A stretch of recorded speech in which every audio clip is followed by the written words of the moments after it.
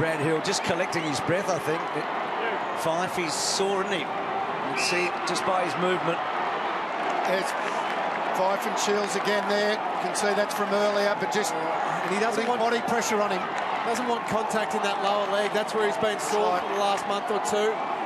I'm really concerned that he's going to be able to finish this game out at the moment. It's the back of the knee just lower, and then the stress fractures down that leg. Almost a perfect storm, boys, because that first collision, that's where he got hit. He is starting, though, in the middle of the ground. They're going to see how long they can get out of him.